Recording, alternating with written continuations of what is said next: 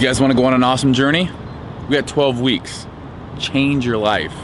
We're going to be starting off building greatness today, getting the body fat tested. I'm going to show you guys how to start a fitness program, kind of the pitfalls to watch out for goal setting. Let's go get that body fat tested. See, I just got done with surgery. We're going to see what the damage is right now.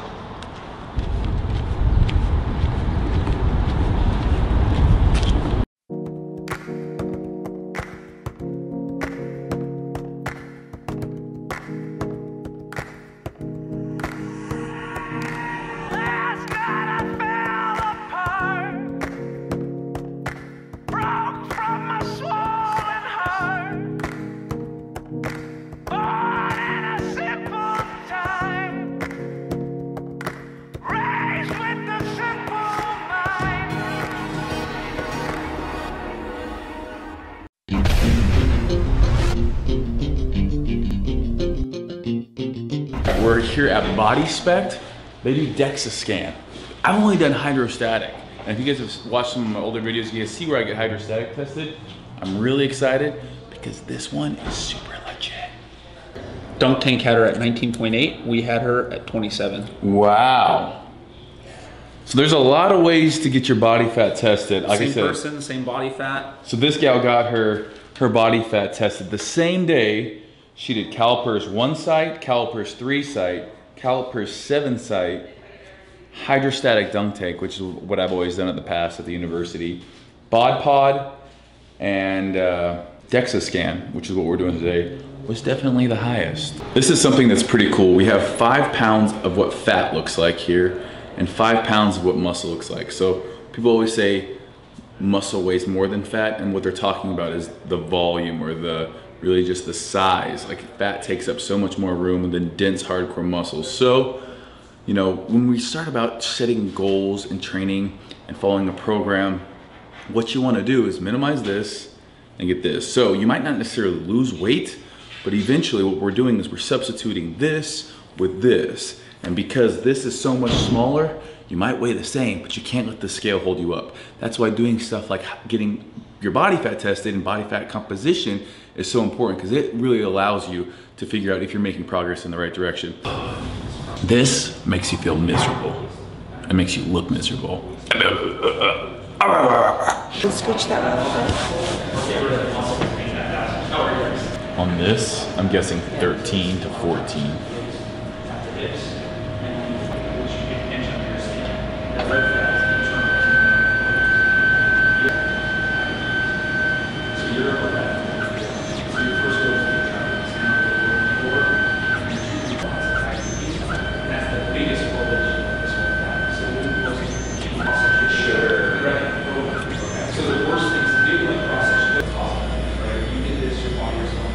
So you can see, oh, I do. I'm looking at, I guess, is that showing the bone and everything? I got a really wide head. I once went in and got I think I told you guys when I got glasses, the eye doctor said the only person that has a wider set head than me was a 300-pound Samoan guy. So I was like, I'm in good company, so.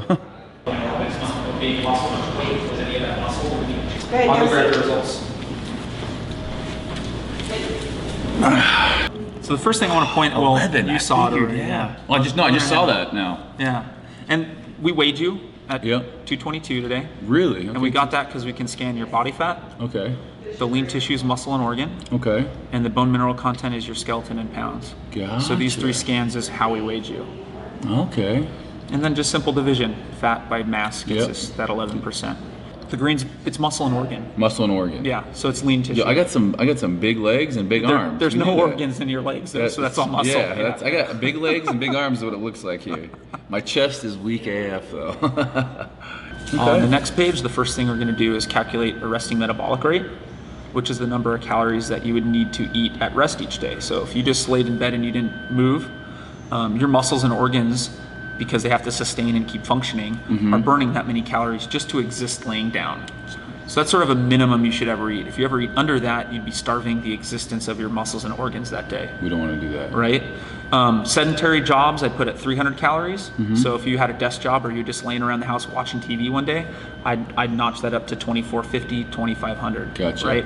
If you were looking to cut calories to lose weight, you could only cut down to your RMR. You wouldn't want to go under, right? So to lose weight faster, you'd have to get more active, try to work out, stimulate the muscle so you don't lose it. So for really lean people, this visceral fat is a bigger indicator of health. Gotcha. So we're looking for the internal fat now. That visceral fat's in and around your organs. Yep. And we're sitting here today in pounds, so under half a pound. The average man we scan is around 0.95 pounds, so just under 1 pound. So you're well below average. Yep. The top 3 to 5% of men we measure, we do see a 0 there though. A 0. So it is possible to get down to 0. But their overall body fat would be quite a bit lower too, right? Not necessarily. So I've seen How would people you at get down? much higher percentage body fat than you with 0 visceral fat.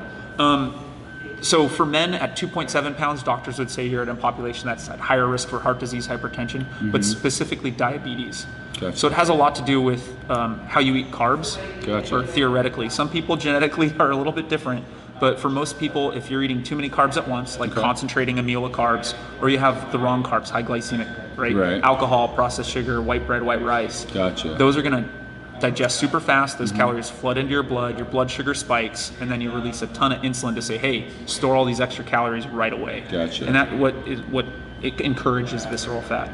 The rest of the report would be tracking over time. So every time we get a scan of you, we're gonna break you into these regions. Yep. And we'll be doing a fat report and a lean report. So The visceral one is really the one I really want to bring down. So in the I want to get future, to 0. in the future we don't graph that, but we report all the numbers. So we'll have today's measurement and the future scan right next to each other. Okay, we're gonna try to get to 5.6 in 12 weeks. So that's yeah. Okay. Yeah. I'm So excited. Hopefully I'll be here. That's almost cutting the body fat in half. Yeah. It would be. Yeah. Cutting the body, because I was 11 point what? You're at 25 pounds of body fat. Okay, but I'm talking body fat. Oh yeah, you're gonna have to drop that. They were, sorry, what was their body fat? Is this what their fat tissue was? No, their body fat percent was 5.7. So if I want to go 5.6, I'm looking at almost exactly. Now you're trying to break the record here. Cut my body fat in half in 12 weeks. Okay. That's the goal. So we'll see how it goes. Good luck, man. I look forward to seeing you again. Always bittersweet getting your body fat tested. I'm excited though because it's allowing me to now start. I'm the type of guy that once I'm switched on, it's go time. So again, I was 11.5%. I found that typically that would mean I'm about 8.5% or a little bit 8.3% hydrostatic tested. So you're gonna be a little bit higher if you do it this way. The lowest they've ever had were 2 Swedish bodybuilders that actually I met at Gold's Gym, funny story, that were both 5.7 and 5.8. Striated glutes, just insanely shredded. So we're gonna definitely try to get down under 6 and see if we can't get down under 5.7. That would be insane. That'd be the leanest I've ever gotten, and I would never want to live like that, but it's always kind of fun to push your body. I want to try to live at about 9% DEXA scan, which would be about 6.5, 7% hydrostatic. So it's a good place because now I can go and I can figure out my macros. I figured out what my base metabolic rate is, how much muscle I is, how much muscle I have, how much I want to lose, and how long that's going to take me. And then it's just a math problem working backwards to then figure out macros, carb rotation. I'm going to set my protein and fats and then manipulate carbs and manipulate fats a little bit too. So we're going to jump into that once we get home. I'm really pumped to start this out. Really pumped to get back into it. I feel like it's been too long since I've done this. I love the science behind it. Got my report card. And it wasn't too bad considering had surgery, had the hernia repaired.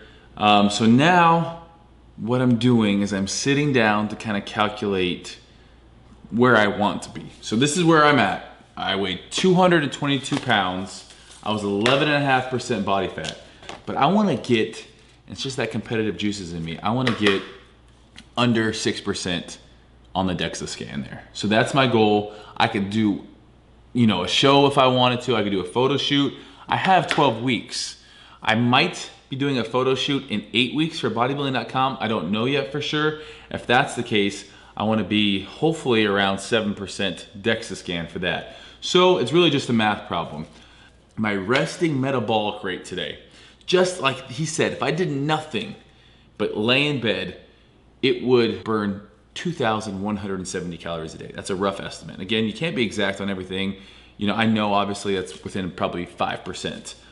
plus or minus of that. So it's no big deal. My activity level is 800 calories. I wear a Fitbit, so I know, and I'm saying this is activity in the gym. So there's gonna be other activity during the day, but I'm starting out at 800. And this has kind of been where I've started before for other preps and whatnot. If I'm eating 2,840 calories, and I've been kind of eating around there, and I've been noticing my weight drop real slowly, like less than a pound a week. So I'm gonna stay there, kind of allow my body to get healthy, make sure I'm getting enough calories. Too many people when they start a fitness program, they probably cut calories too drastic. They want to see so many changes right off the bat, and all of a sudden they're cutting way too many calories.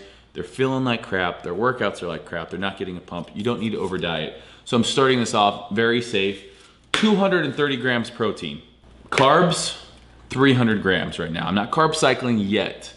Because carbs are protein sparing, I don't need quite as high of protein. As I cut down my carbs, the protein will bump up just slightly. I'm gonna be doing 80 grams fat. That's pretty high. I wanna keep my joints, I'm gonna get back to lifting heavy. I wanna make sure my joints are feeling good. Fat helps out with hormone levels. Now that I'm getting back into the gym on this big program, it's important that I'm feeling good, feeling rested. My body's not tired yet, you know. We're moving over, because I know the big program, I help write it. This phase 2 session is really about more or less body composition, getting bigger. The first round is getting stronger, and there is a difference between getting bigger and getting stronger. That being said, because of the surgery and because I haven't worked out in a while, measurements are a little bit soft. Arms are 17.8-ish, so 17 3/4 roughly. That's no pump. Waist is 34, which I'm feeling a little scubby. That's I got a pretty big waist at that point. I don't like that. Calves are 17, chest is 44, and then these are the numbers I want to hit. I would love to be 18 to 18 and a half, no pump, 19 with a pump on the arms. Waist down to 31, calves up around 17 and a half, 18 would be ideal. You want to have calves and your arms pretty close to the exact same.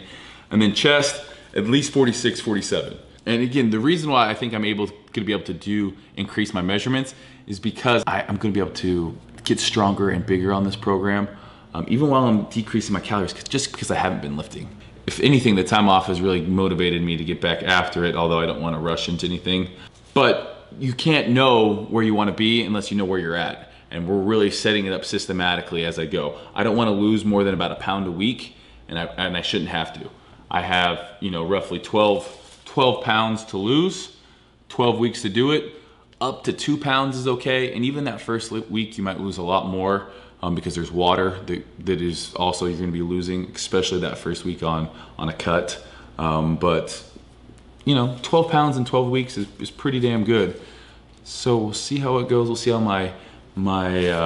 my goals here in 12 weeks, how they do. I got a lot of trips. I got Hawaii. I got a lot of things coming up. It's gonna be hard, but the way you kind of counterbalance that is keep track of everything, and your goal has to mean something to you. You have to remember, why are you doing this right now?